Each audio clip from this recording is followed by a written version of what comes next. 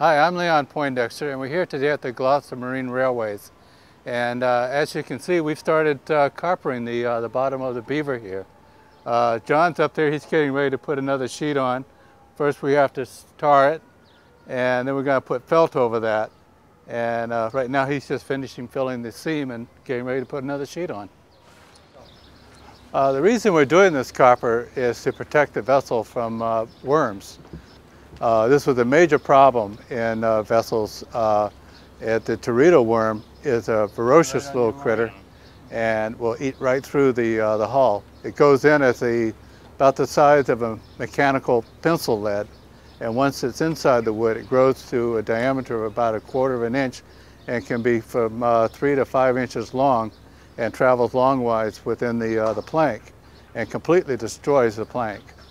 This system was developed in about the early 1700s.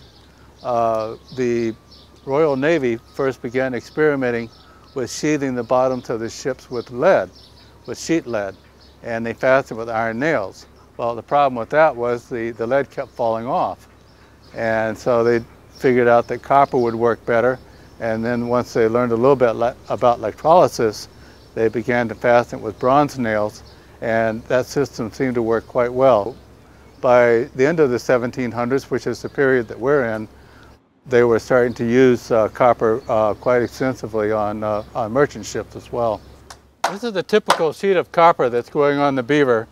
We purchased the copper from Paul Revere Copper Company, and the company was started by Paul Revere back in 1810, and he converted one of his gunpowder mills into a rolling mill for making copper. This was the first such industry in the colonies after we got our independence from England.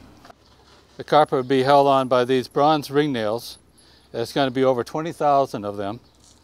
And the pattern for punching the copper we got from an actual copper punching machine that was at the Bath Maritime Museum. And from that we developed a pattern.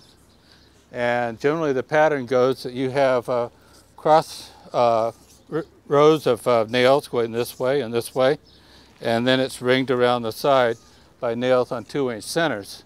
And so when that goes on the boat, the next sheet will overlap this other edge, and it gets lined up almost like brickwork with one piece overlapping the other one. In our previous episodes, you saw us putting on the caulking, and so now what John has done, he's put tar on the side of the vessel over the caulk seams, and on top of that goes a layer of felt. It's just plain 30-pound roofer's felt, and then over that will be the copper. We'll nail the copper on over that, and this will form a barrier against worms that is absolutely 100% effective and should be good for probably up to 20 years. It seems logical that when we put the copper sheets on, that we start at the water line and we make everything parallel with the water line. But with the shape of the boat, it just doesn't work out that way. So what we have to do is we determine a line on below the turn of the bilge, which is called the gore line. And then we start to bring the copper up from there. And this will be actually a straight line, but as it bends around the boat, as you can see up in here, it's going to go above the water line.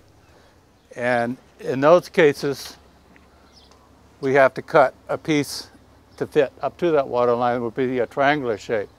And of course, we don't waste any copper at all. That piece is going to become another triangular shape somewhere else on the boat.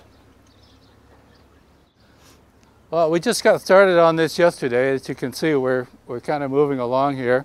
We'll start this belt here, we'll go all the way aft with it, and then we'll start up and then work our way down, also from the keel up.